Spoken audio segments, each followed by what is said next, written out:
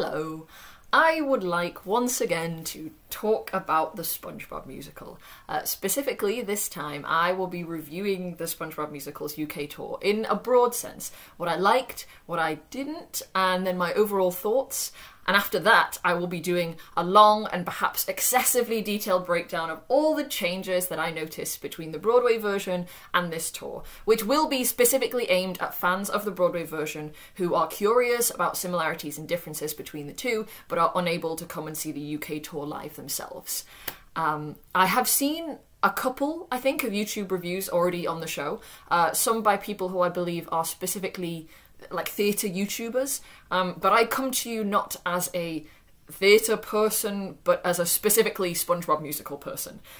Here is my list of credentials as to why I feel like I can speak on the topic and represent SpongeBob musical fans in this way. But what I'm trying to say is that I hope my perspective here will be valid as it comes from somebody who cares very much about the SpongeBob musical as a whole. So I saw the 16th and 18th of May performances in Manchester. Tom Reed-Wilson, the alternate Squidward, was on as Squidward, and all other cast members were in their usual roles. Since the 16th of May was the opening in Manchester, we noticed several famous drag queens in the audience. They'd rolled out like the yellow carpet for them. Presumably they were there to support Davina De Campo, and my group and I actually had a brief conversation with Jamie Campbell. We talked about hair dye. His was just like sprayed apparently with like spray paint, and I was like, oh, I go to the little shop called Duty Free in the Arndale and I got some crazy colour. At the time my hair was yellow. It was nice to be matching him. I think he's really cool. As a side note, I hope you think all of our outfits are cool, because me and my group all made sure that we were on theme. We tried really, really hard, and I think we all looked great. Right, well, I'd like to get into some general observations. It's non-replica, which is a good thing. I think since the pro shot of the Broadway version is widely and easily available to watch, and this production therefore keeps it fresh for you, especially if you know the recording well. So the choreography is new and presumably, I think, unique to this production. This was very fun for me, as someone who obviously knows it really well, because it felt really fresh. So I was like consistently excited to see what they would do in each number as it came along. Most of the performers do a very good job of maintaining both a character voice and an American accent. As far as I know, none of the cast members are Americans. Standouts, I would say, on doing their character voice. Hannah Lothar Karen, Tom Reed-Wilson Squidward, and of course the members that play the trio, Chrissy Beamer as Sandy, Louis Cornet as SpongeBob, and Irfan Damani as Patrick. All brilliant. The script is the same, but presumably as the US touring production, which I haven't seen, but all the same lines, jokes, and song lyrics that were locked in after Broadway's opening night when they froze the show. But with the addition of the town pledge at the end that I believe was added during the first national US tour. That it's included on the pro shot. Things I enjoyed. So obviously, I mean, I enjoyed the performers themselves. They're wonderful. Especially the trio that plays SpongeBob, Sandy, and Patrick. You know, that's my faves. So, you know, they were in good hands. The performers are really like quite young and they're very cute. I've already touched on the new costumes in a previous video, and seeing them in person really like solidified some of opinions that I was having. Like the sort of younger looks for SpongeBob and Patrick kind of suit their more childish and silly personalities. I know that sounds ridiculous.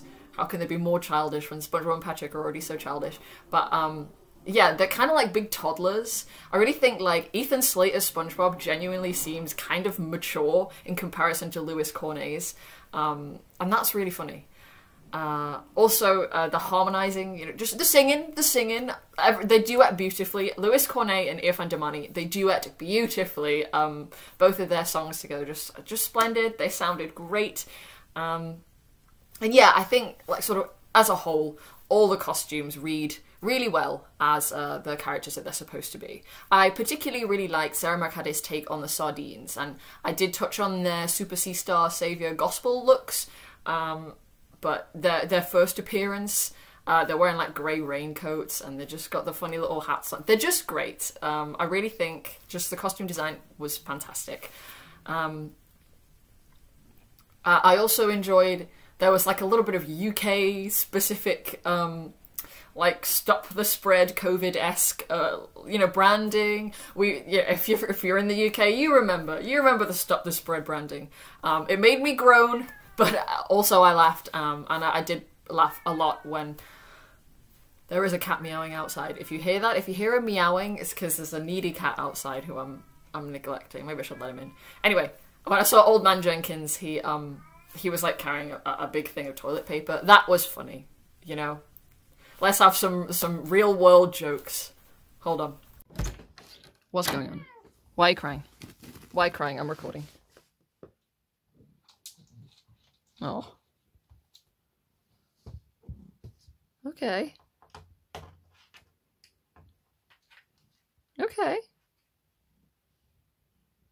I just know if I try and pet you, you'll scratch me. Yep. Okay. Okay, I also enjoyed that everyone seems to be having like a really good time. The energy is infectious, everyone's comedic timing is great, and the vibe is just like fun, fun, fun. There is also some gender diverse casting for the understudies. I'll show you them. I'll show you who they are and then what sort of roles they understudy. A few of them have been on now, which is cool.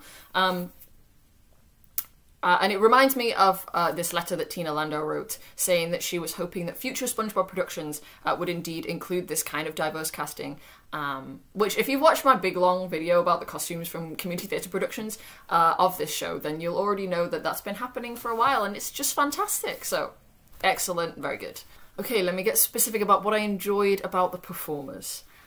So Louis Cornet, obviously the star of the show, fun and funny, very much silly and goofy. His SpongeBob voice never wavers, but he also has a lot of fun with doing sort of the "I'm manly" voice that SpongeBob does do in the cartoon. So he's very like true to the wacky vibe of SpongeBob. Great singing throughout, and is obviously like, he is the gayest SpongeBob ever.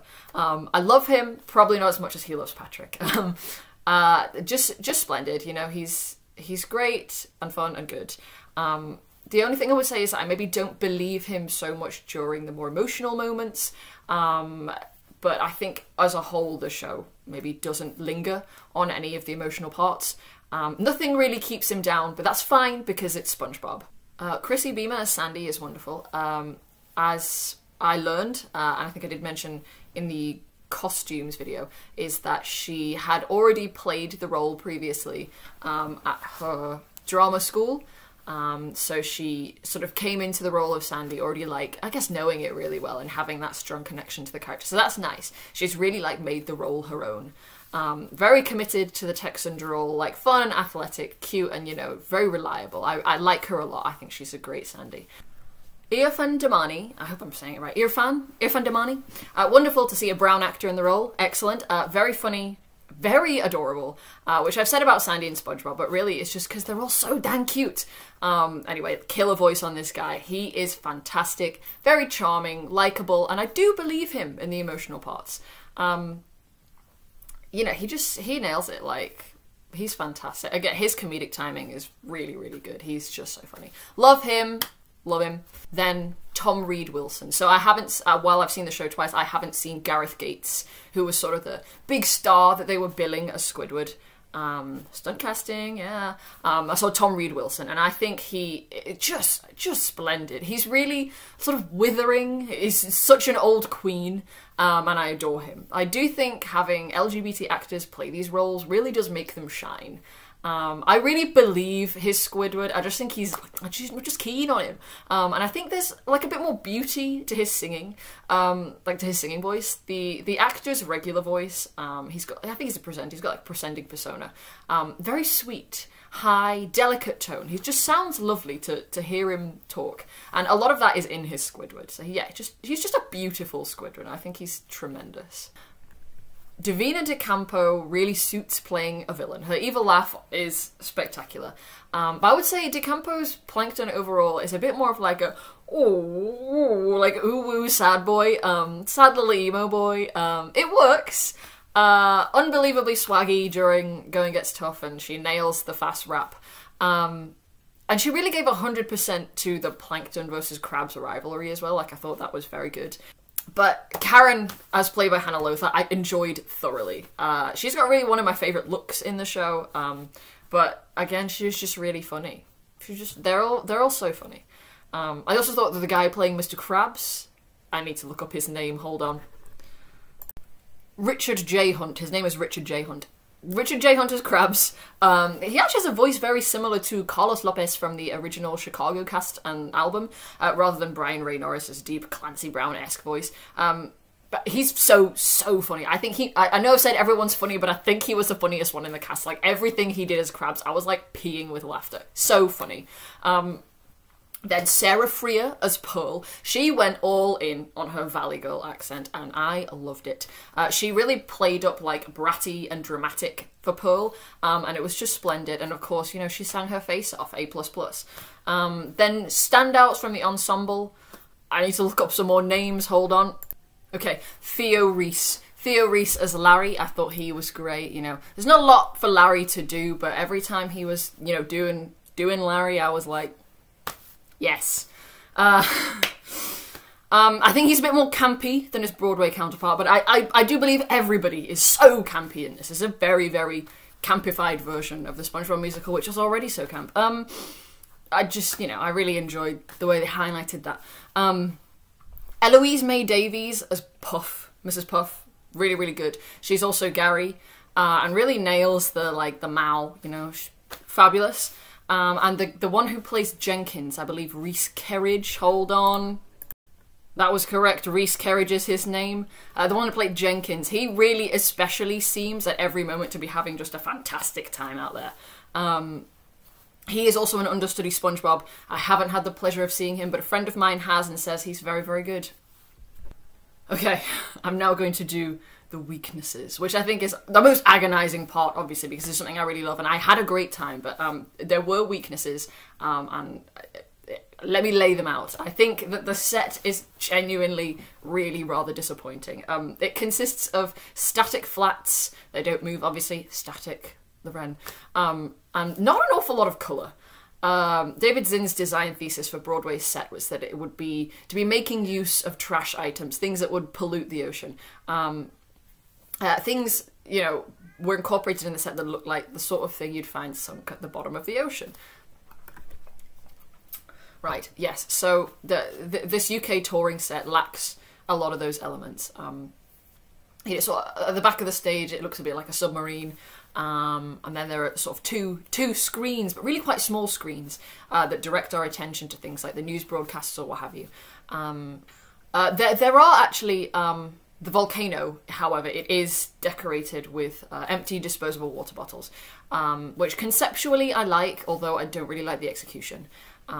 You could always say that the set is minimal due to it being touring, but I honestly just think it looks sort of cheap and unmemorable, which is sad. It's sad. I feel so sad saying this. I just think it's not a successful set, and I've seen tours before. Like it's possible to make them really beautiful, exciting sets.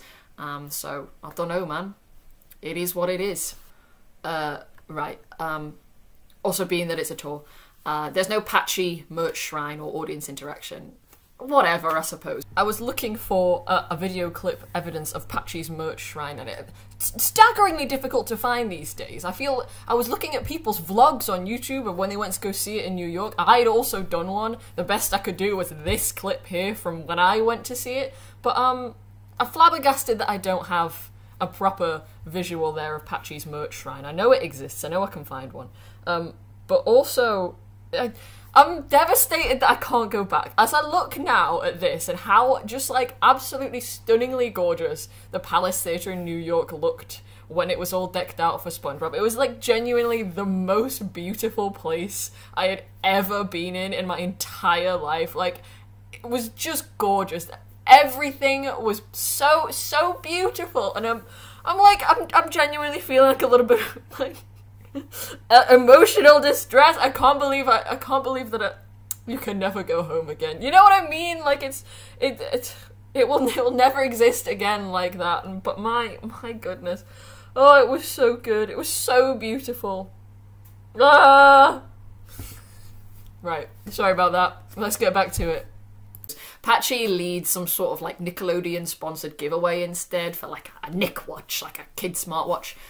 There is also no pre-show with the band to set the Bikini Bottom mood, which I thought was really quite sad, you know, that there's no vibes, there's no like ukuleles playing, there's no Bikini Bottom vibes to sort of get you in the mood as you enter the space. Kind of a shame. And then moving on from sort of just like set weaknesses or logistic weaknesses, I suppose, I would say that it is a production that seems a little bit more unserious. Not to say that the US versions were serious, because they weren't, obviously. This was a great time. But I do feel that this UK tour maybe doesn't ever want to let the characters reach a moment of like true emotion. Everybody is always a bit cartoony in how they react to something, and perhaps like the challenge of doing a character voice kind of stops some of the performers from being able to access like an emotional moment, because they're focusing so much on doing a character voice. Yeah, so maybe the reason is so that the children in the audience don't feel too much like their cartoon faves are in real peril or actual emotional distress. But I think it does sort of knock the whole thing back a little bit from being for everyone, as its Broadway tagline was, to being more like for kids. Pause, consider thoughts. I suppose just to give an example, so towards the end, spoilers here, maybe skip the next 30 seconds if you don't want them. But the culmination of the story is that all of the citizens of Bikini Bottom think they might die. Like, they think they might just all die. So SpongeBob leads them through the best day ever, which is fun at the beginning, and then he's sort of like, for the last part of the song, they all get a bit sad. Everyone joins hands, and they like brace themselves, and they're like, oh, you know, this could be it. It could be the end. You know, it's like a beautiful moment of like, you know, community or whatever. But I feel there was absolutely no time between them like, you know, we're celebrating, it's the best day ever, then we're holding hands, you know, it's the best day ever, but it could be our last day, to then the volcano not erupting, okay? There was absolutely no lingering moment where they did not leave us even for like 10 seconds to think that it might not have worked. Like, they stand there, it didn't erupt. Like, I probably gave a longer pause just then than they did. And then, yeah, like, it just sort of sped through a lot of the emotional moments. Again, I suppose it's a crazy thing to even say, like, I want to be crying at the SpongeBob musical, but you know what? I do want to be crying, and it's rough to compare, like, you know, compare the two versions, but when I went with my sister and my friend to New York and we saw it on Broadway and Ethan Slater was there in person, bawling, you know, like tears were on, I was crying, there were tears, and I didn't ever feel like I was close to tears. It didn't overwhelm me with emotion, although maybe it's just because I've seen it so many times, like, in recordings. Right, I need to calm down. What a goof, Loren! Okay. Enough. Obviously, all that said, I had a great time. My fam of friends and fam all, you know, we dressed up in our Bikini Bottom fits, and I even got to interview with a children's media program called Media Cubs to share my thoughts on the show. One of their sort of like grown-ups clocked me in my extremely over-the-top outfit from across the sort of mezzanine seating and was like, we'd like to speak to you about your thoughts on the show. And I was like, I would love to talk about my thoughts. I really love all the songs. I think when they did BFF, it was the cutest thing ever when they were doing all of their little handshakes. I just loved it. The little girl who interviewed me with very, very good interviewing skills, very serious. I felt like oh my goodness, I don't want to mess up here. It was fun. Otherwise, you know, there's nothing like seeing your favourite musical theatre show live. It is my favourite thing, and it's been several years now since I saw it in New York. So, you know, going to Bikini Bottom, it's like going home. The joy, I was so joyful. Also, I really like, actually, sort of the promotional side of it, the social media side of the UK tour. Haku, hold on. Well, right, so he's my flatmate's cat, and she's away right now. So he's missing her, and yep, he's biting me. He's biting me about it. I'm sorry. I'm sorry, Aku. I'm sorry I can't be who you want me to be. Yep, okay. Okay. Yes, so the cast has been doing beach cleans. They've got a little highlight. Oh. They've got a little highlight on their Instagram page. I'll just pop into it. We can see here, you know, they've been at it. How do I make it not do that? Well, here we go. I mean, you know, here they are. They've been going to various beaches in the UK, and I think they also did a canal clean. So, you know, they're fishing out rubbish from the oceans, they're fishing out rubbish from sort of our waterways. I just think that's really, really nice. Like, obviously, as we know, Stephen Hillenburg, the creator of the cartoon, he was a marine biologist and really cared about the ocean and ocean conservation. So it's nice that they're also sort of doing these little conservation efforts. I think that's something that's very, very fun. And like a good thing to sort of have for your young audience, you know. Lead by example. It's very good. I'm very fond, yes. Now, is it worth seeing? I would say, of course. I would say that this version of the show is definitely different enough that there will be things to entice and surprise you if you've already seen the recording. And if you haven't seen it in any capacity before, it's a great production to introduce you. If you know the cartoon, the script does have a few sort of Easter egg type jokes like baked in. And the whole show, and this version especially, really has that sort of wackiness and the vibe that's very true to the cartoon. And honestly, like, at the end of the day, it is just a bit of fun. Like, it's a fun one. It's not, oh, what a challenging piece I'm going to see. Like, it's just a good time. And especially a good time to share with the family. You know, if you've got young kids, they will love it. There were lots of children in the audience both times that I saw it, and I could hear the enthusiasm, you know. Nothing but joy. So that does conclude now the review section of the video. It may already be quite long, I'm really not sure. Right, so now what I'm going to do is go through sort of a play-by-play of changes from Broadway to the UK tour during sort of each number as it goes along. We'll just go top to bottom. This is aimed at and will make the most sense to people who are familiar with the Broadway version and or have watched the pro shot and want to know what's different but are unable to come see the UK tour. If this isn't you, and you just wanted my general opinion of the production overall, then I thank you very much for watching, and you will see me again if there's another one. Goodbye.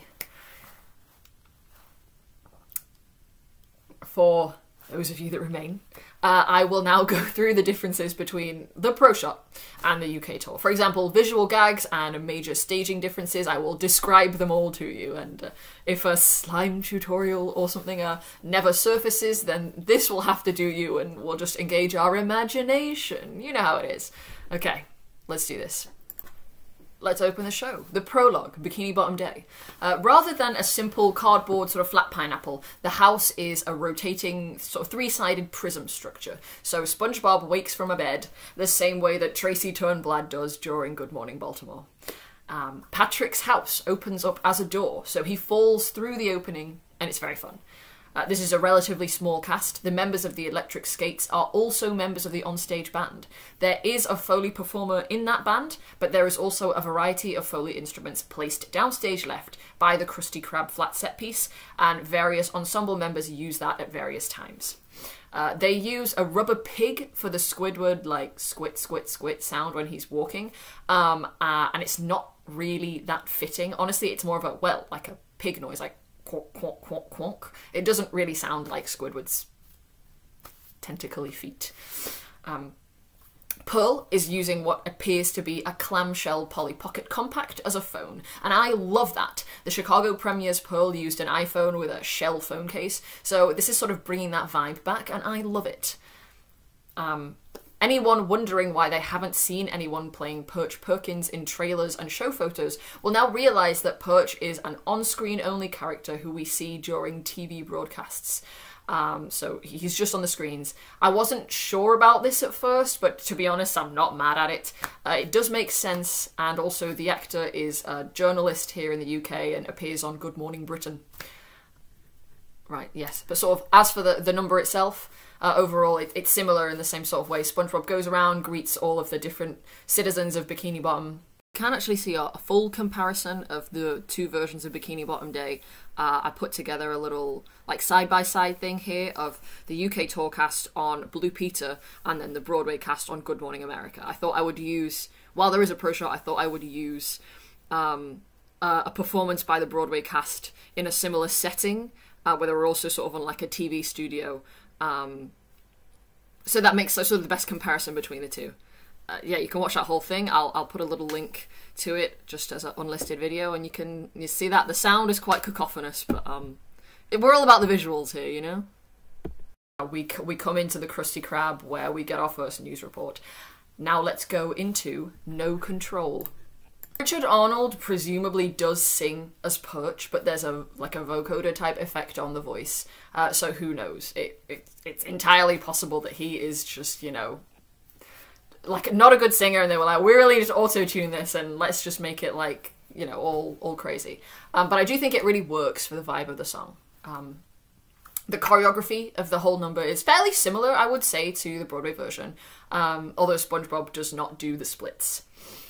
I did like that the trio all sort of like huddle at the front together, all holding hands, and they're just so cute. Like this is what they'd look like to me all the time, just like toddlers holding hands. That's No Control.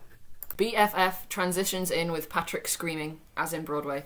Everybody sort of like scurries off and he's just there in the middle of the stage like, ah! But there's no stretching sofa prop in this. Instead, they briefly use a tinsel-filled paddling pool and a large pink sort of balloony ball as the biggest, baddest bubble. They do a multi-step, very fun sort of like best friend handshake. There's lots of trust falls, it's good times.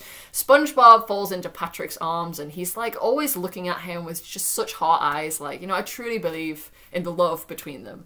Best friends. Love. They have their faces like just, you know, millimeters from each other at multiple times. You know, this is a gay SpongeBob, this is a gay SpongeBob. We love to see it. SpongeBob jumps into Patrick's arms here. They don't get a hug later, which is sad. So this is sort of like the only time that they really do like any hugging. But they're just so cute. So this is the move they do to write BFF. Unlike doing this, like they did in Broadway, they do this. Right, I'm just trying to remember what they actually did. I think it was something like this, like B. F. I could be really wrong. Right, so they did that. They like jump into like a B, F, F move. But as I'm doing them now and seeing myself, I think it was nothing like that. But right, so they did BFF with their body. Okay, that's what they did. And it also looked like they did a little bit of sign language, I presume, BSL or maybe Makaton, for like BFF.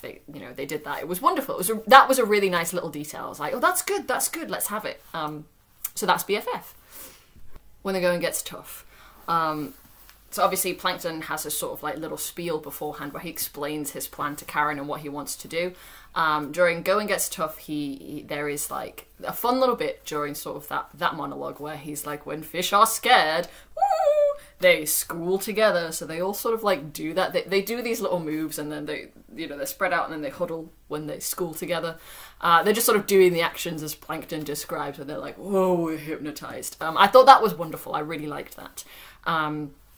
Then when they get into sort of like Give Me a Beat Karen, she does like a oh baby, like Britney Spears thing. Very fun, very fresh. But they did not bring back the beatboxing from the Chicago premiere, and I was like, when will we have that back? Why can we not have that back? So the choreography in this number is very, very fun. We still have sort of the backup dancers, you know, for Plankton's squad, but it's staged more like a rap battle. So Plankton and crew are on one side, like, and then SpongeBob and the citizens are on the other side, like, you know, we're doing a lot of this. And then sort of as Plankton is convincing the citizens of Bikini Bottom to sort of, you know, of his plan, they all sort of like scurry over to his side. Great way to do it. Then after the number, they also add like a little western standoff between Krabs and Plankton, where they're like slow motion on either side of the stage, and it's like that, and they're like, you know, do a bit of this, like, really good. That was a great little addition as well. That's something new. I like it. Yes. Simple Sponge. This is staged much the same as Broadway. You know, it's dark. The illuminated sponges are sort of like highlighted with the UV light, and then they sort of put together to make different shapes of representing what he's singing about. Yeah, it's similar. Krabs starts off as a face represented by the sponges. That's cute. And then he actually like sort of comes down into the number rather than being like on a separate level higher up. Please. Please. I feel so bad. Also, Louis Cornet, he sort of went for that big final note and he nailed it. I don't know if he does it every night, but he nailed it there. It was really good. Daddy knows best. Much like in the Pro Short or the US tour, the Krusty Krab set is very stripped back. We only really have the cashier boat for the set. Mr. Krabs, you know, as usual, is pulling out dollar bills. Then for his dollar signs in his eyes, he puts on a pair of dollar sign novelty glasses. But then ensemble members start to like come shimmying out. You know, when we get to that money, money, money part, they're like all shimmy out, and they've each got like a bag, a swag bag, a bag of cash on as like a bra. They're like, you know, I've got money tits. And they do a great little bit of sort of like tossing and catching the bags in between each other while they're circled around Krabs. Very good. No one fumbled a bag. Very professional. Really, really enjoyed that. There is no large burger costume for Mr. Krabs' One More Krabby Patty Before the End ad campaign, which I think is a shame. Let's proceed. Hero is my middle name. This is my favourite song in the show. So I've said that there were two sort of small screens. That's where Land Mammals Go Home is. It's sort of like Jenkins spray paints it on there, but it's small. It's a small thing, just sort of at the side, the corner of the stage. The jellyfish umbrellas are a lovely white tulle and tinsel. And then choreography-wise, this is not as acrobatic as on Broadway. They don't do so many like cartwheels and stuff, or flip each other over, things like that. But I do absolutely love that anytime you know, they're doing sort of the break where they have Sandy explain her plan, and the sort of like Mission Impossible type music starts playing. SpongeBob and Patrick are like always, every single time, going like they're doing like dance moves, you know, rather than focusing. They're like not focused ever. They're like, we must dance, we must dance. As in Broadway, though, the choreography is still centered around the boys, trying to convince Sandy of her heroism. Patrick lifts Sandy up so she can rescue Gary from a tree. That's a fun little thing.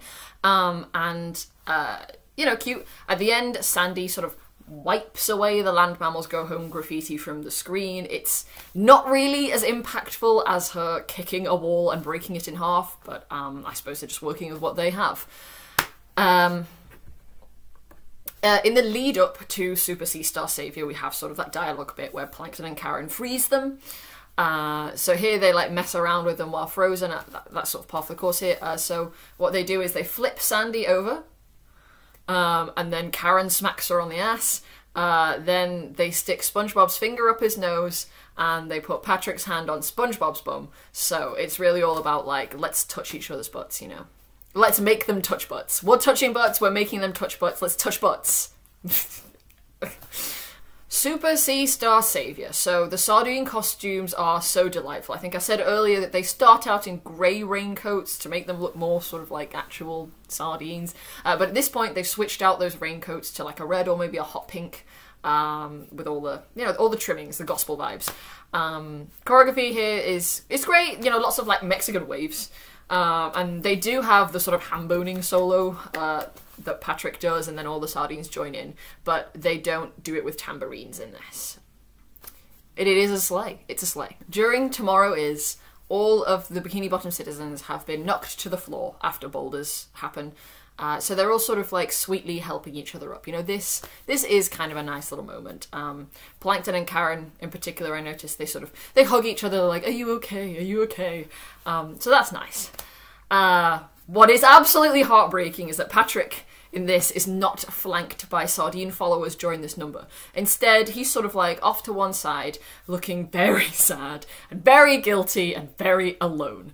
And he gives SpongeBob the most longing look ever on the line, I wish it was with you. I'm like, oh my god, no, my boys, how could this be happening? I believe Irfan Damani as Patrick. He might be my new fave, you know, I think he's fantastic. That being said, unfortunately, you know how I said that Davina DeCampo and Hannah Lothar are surprisingly like as Plankton and Karen. There's no implication during this number because they sort of went for the emotional angle on those two, that they have just engaged in, you know, copulation. There's no implication of that here. It's just like sweetness. Excuse me again. I think I might be having my recordings a little bit crossed. During the entirety of the Broadway production, Plankton and Karen are having all those married couple bits, but I think it was only in the Chicago version of the show where during Tomorrow Is they come out and they have like clearly been going at it. So sorry about that. So it sort of closes, you know, SpongeBob and Sandy are at the front again. They're holding hands, but this time it's not complete because it was the trio before and now it's not. It's just two of them. Emotions. You know. There you go. So that's Act 1. Those are all the changes so far. So, poor pirates. We come back in after the interval. Act 2 is beginning. And Patchy starts off first by announcing the winner of the Nickelodeon Nick Watch giveaway. Then he'll get into the Poor Pirates number. I wasn't really sure what to make of this guy's accent. I think he sounded a little bit Irish, but maybe, you know, pirate voice, Irish accent. While he doesn't play the accordion a la Broadway's Patchy or Tom Kenny in the Pro Shot, he does play the guitar because he's a member of the onstage band and one of the electric skates as well. I really enjoyed when, you know, the sort of the band drops out. So we just get the percussion on the last chorus. They did that there, and I thought, hey, that's great, very effective. But, you know, sort of, as it were, there's not a lot going on. It's just the pirates sort of yarring and arring, and they're playing instruments. It's good. I like it. Okay, the sort of Bikini Bottom Day reprise 1 scene where he's waking up. This plays out mostly the same, but SpongeBob, when you come back in after 1 hour later, is lying like flat on his face like this. And it just had me like peeing. I was like peeing with laughter. It was so funny to me. Then Sandy's Eruptor Interrupter is sort of a less abstract, you know, light and an actual mechanical sort of, it's a bubble wand, and she does demonstrate it. You know, it's a change. Then otherwise, so this Larry isn't threatening to SpongeBob the way Broadway's Larry is. You know, he's like, I'm taking my job seriously and I will hurt you with this weapon. But this version of him is a lot more like playful about his role as security.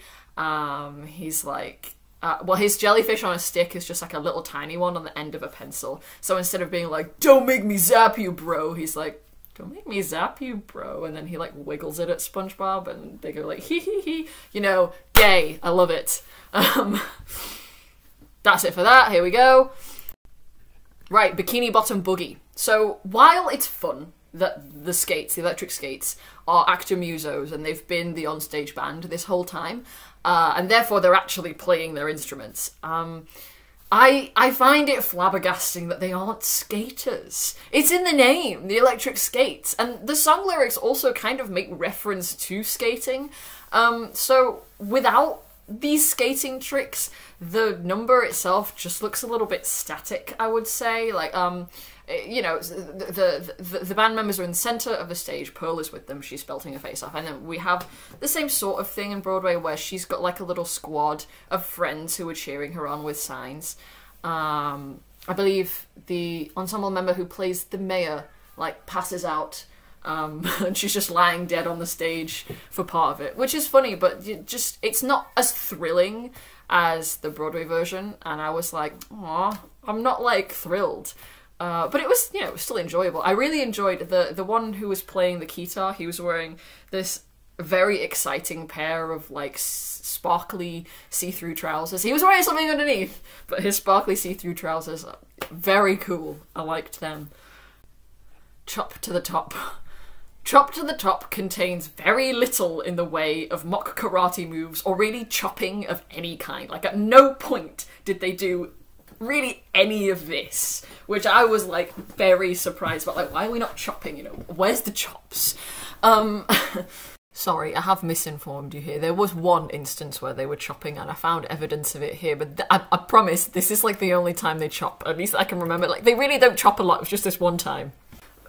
Weird, but yeah. So Mount Humongous is represented this time not by cardboard boxes and ladders, but by 3 set pieces, just 3, covered in the plastic disposable water bottles.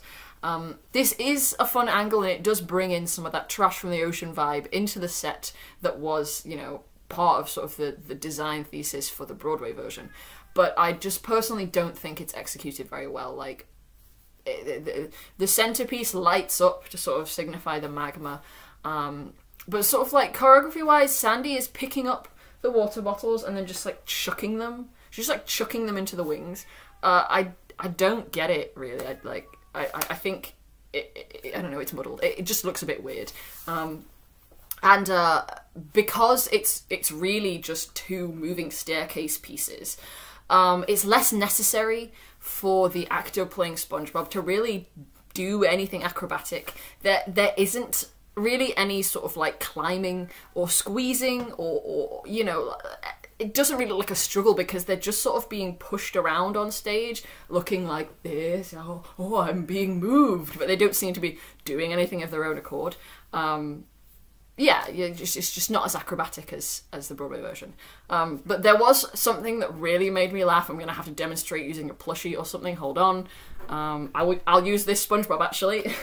So, you know, sort of like the last chorus. I feel silly what I'm about to do. The last chorus, Sandy is at the top of the stairs. SpongeBob is a little bit below her, okay? Like, imagine I'm Sandy, and this is SpongeBob, okay? So she's like... The final chorus, she's just like, I'm gonna chop to the top, and she's like shaking him by the chop to the top, chop, and she's just like shaking him by the shoulders, and it's crazy. It's like, what is this? It was so like surprising and weird that I found it very funny. Both times I was like, this is so weird. It's hilarious. I love it. Yes. Okay. So that's a chop to the top. Okay. Right. Then the next number is I Guess I Miss You. Cute and emotional. These boys really have lovely voices, and I think actually that Louis Cornet and Irfan Damani sound very, very similar to Ethan Slater and Danny Skinner. They harmonise beautifully in the same way. Really, there's not a lot of differences, though. Obviously, SpongeBob is sort of on a ladder piece, and Patrick is sat below on well, his throne this time is a clamshell pool floaty, which is very cute. But you know. There's no like dance moves during this number, so it's not like there are really that many differences that would be possible. So that's that. Not a Loser. I just realised I should have done a Squidward look with this hair colour. So I'm Not a Loser is a sleigh, obviously. I think this performer, Tom Reed Wilson, just his voice is so wonderful. I just think he's wonderful. But it's quite clear that he's not like a tap dancer. You know, he's not somebody who's tapped out of the womb the way Gavin Lee did. But, you know, he pulls off the number, it's great. What I like is that they're sort of a bit clearer about that part during the middle where Squidward is trying to, like, rein in the sea anemones and they're sort of getting out of hand and getting all silly. So there's the part where he demonstrates the steps first and then they copy. They slow that down a little bit during this so that we really focus in on the moves he's doing. But then, you know, it picks up and it is as usual. It's great. We love that. We love I'm Not a Loser. Okay. Simple Sponge Reprise 2. No, 1. Simple Sponge Reprise. Patrick coming in to rescue is so funny. I was like crying with laughter.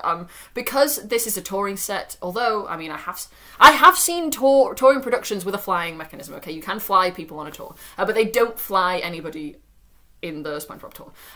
Instead, the moving pieces that represent the volcano, it's 3 pieces. So the centerpiece has been sort of repositioned so that Patrick can fly in on it, lying on his stomach. Let me see if I can demonstrate with another plushie. I need something to be the set piece. Right. Hold on, I'm just grabbing things from my room. So imagine this is the volcano set piece. I believe it was the volcano set piece. One of the sort of rolling set pieces, right? Okay, so this is a set piece. It's off stage, right? SpongeBob and Sandy are like, these are my last words. I want you to remember them, okay? He's like, look over there, it's Patrick. This is how Patrick comes in. SpongeBob. He's like just fully on his stomach, like one arm forward, one arm back, like a and his eyes were closed the entire time, and there was something about his eyes being closed which was just so funny. Crying with laughter. Really, really funny. But then they didn't hug. They didn't hug each other, and that's sad. Yeah. So that's it, like Patrick coming in to rescue, absolutely hilarious. And then, like I said, Mount Humongous obviously is not as perilous a set, so there are no acrobatics. SpongeBob then, during his part where Sandy and Patrick are like, only you can do this because you are small and stretchy enough to squeeze into those tight spaces. There are no tight spaces to squeeze, he does no squeezing. Basically, he's just sort of climbing up the staircase while the ensemble members move the staircase around. So again, he's just sort of like, and it really doesn't visually look like anything that would require a specific person who could squeeze down really small to do it. But there it is. Then they do a really funny little throw me the thing gag where the actor playing Larry enacts the slow motion flight and spinning of the device. Oh, right, I need something else to be. Right, okay, we're gonna use my Smarties 110 film camera. This thing works, by the way, although I haven't got anything developed yet. Right, so imagine this: SpongeBob is on one side, Sandy's on the other. Sandy is like, "I've got the thing." SpongeBob's like, "Throw it to me." Sandy's like, "Okay," so she passes it down. Right, Larry intercepts. Larry has it, so then he's like, ooh, he does this, he does this, he does this, he does this, and then SpongeBob catches it, okay? Funny. I liked it.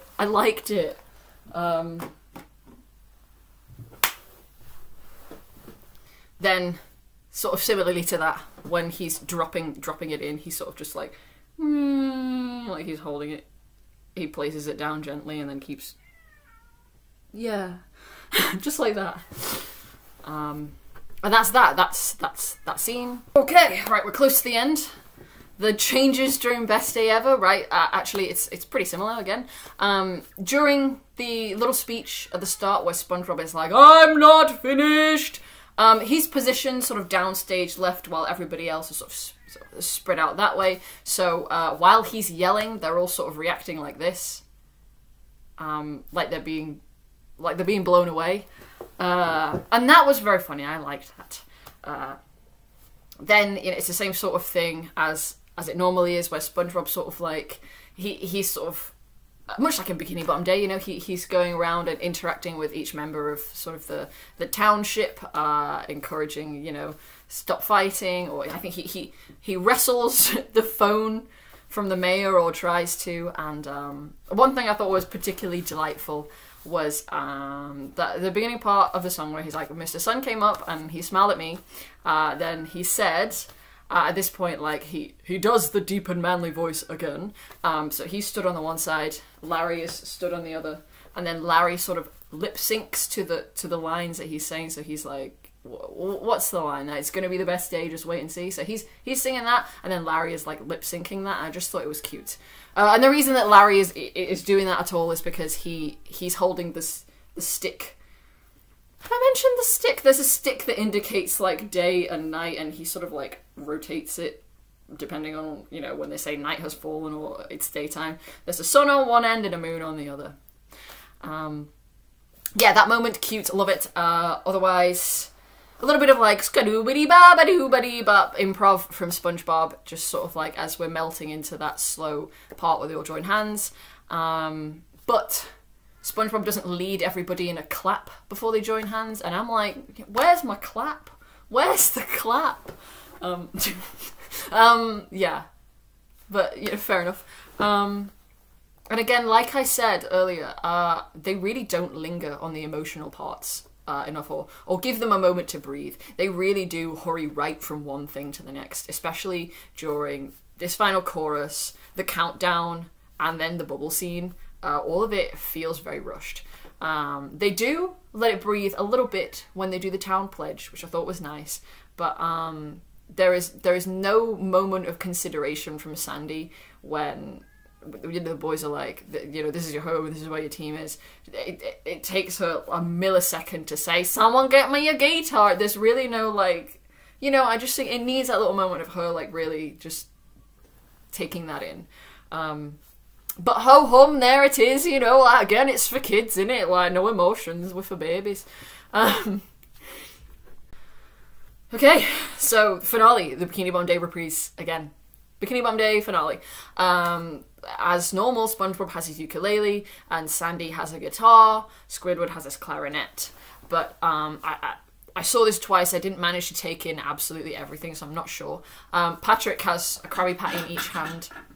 Patrick has a Krabby Patty in each hand, and I believe the Krabby Patties are actually like squeaky dog toys, so he might have been squeaking them during this number.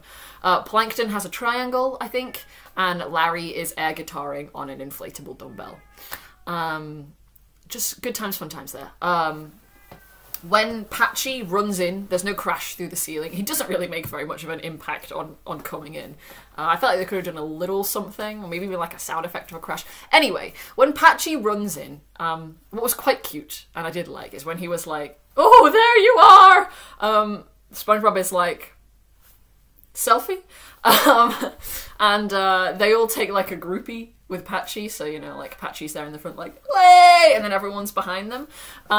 During one of the nights I saw, but not both, SpongeBob, like, took off his glasses and smoldered into the camera, and I thought that was hysterical. I was like, that is so funny. Really good. That's it then. You know, we come down to the bows. We applaud. Oh, wow, wonderful, applaud, applaud. Everybody does sort of like a little in-character bow, which I think is really cute. I think I can probably show you some bows because that's something we're allowed to, you know, film and share. The bouncy energy is maintained just the entire time, and, you know, you really get to see like how much the performers really shine in their roles. You know, just like right to the end of the show, they're like, well, hey, I am SpongeBob, or I am Sandy, or I am Patrick. Just wonderful. Then, of course, we get to the theme song. This is the same. They encourage you to sing along or scream along, and I did so.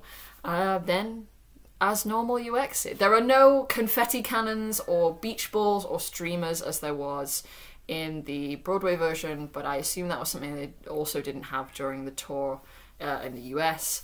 Not the biggest, you know, thing to miss out on, but again, like, obviously I can't help but compare the greatest night of my life to, you know, like a nice, it was like a little homecoming, and I really did have a very good time.